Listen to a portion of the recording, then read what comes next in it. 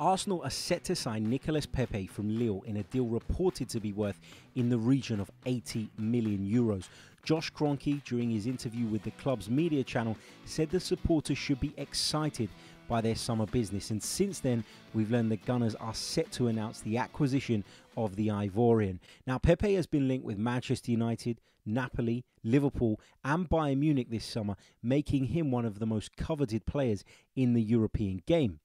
Lille's willingness to accept a structured payment plan has made the deal possible and may be the reason that the Gunners' attention turned to Pepe following their inability to agree a deal with Crystal Palace for Wilfried Zaha. Who knows? But nonetheless, Arsenal's capture of Pepe represents a huge coup. So what will Pepe bring to the Arsenal? Nicolas Pepe joins the Arsenal having had an outstanding season in Ligue 1. His 22 goals and 11 assists propelled the French outfit to second place, therefore securing Champions League qualification for Christophe Galtier's side. The Gunners faithful have been frustrated by the likes of Alex Iwobi and Henrik Mkhitaryan in recent times, and the expectation is that Pepe's arrival will mean Unai Emery finally has a proven and natural wide man in his squad. Pepe's at his best when he operates from the right-hand side, despite being left-footed. The Ivorian's pace and power has terrorised defences up and down France for a couple of seasons now, but there's a lot more to the 24-year-old's game than simply being a pace merchant.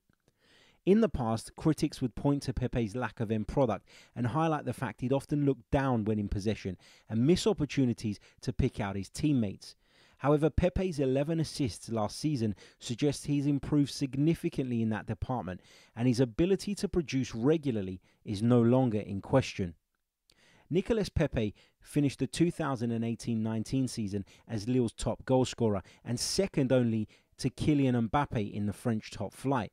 His impressive goal tally saw him finish above the likes of Edinson Cavani and Brazilian superstar Neymar in the race for the Golden Boot. To put that into perspective, Pepe managed to more than double the combined tally of Mkhitaryan and Iwobi last season. 9 of the Ivorians' 22 goals, though, were from the penalty spot, and so perhaps the Gunners have found a new penalty taker. Who knows? Nicolas Pepe is capable of operating anywhere across the front line, affording Unai Emery the luxury of being able to shift and rotate his front line at will. If the Spaniard can find a way of accommodating Pepe, Lacazette, Aubameyang, with Mesut Ozil feeding them, the Gunners' attack could prove unstoppable. In Pepe, the Gunners have found the wide man they've been crying out for. Now the supporters will be wondering whether or not Emery can address the defensive shortcomings that cost them a place in this season's UEFA Champions League.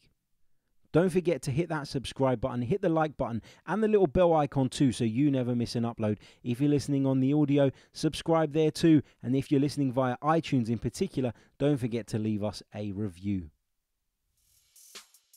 This is a Sofa Sports Media production. Follow us on Twitter at Sofa Sports Media.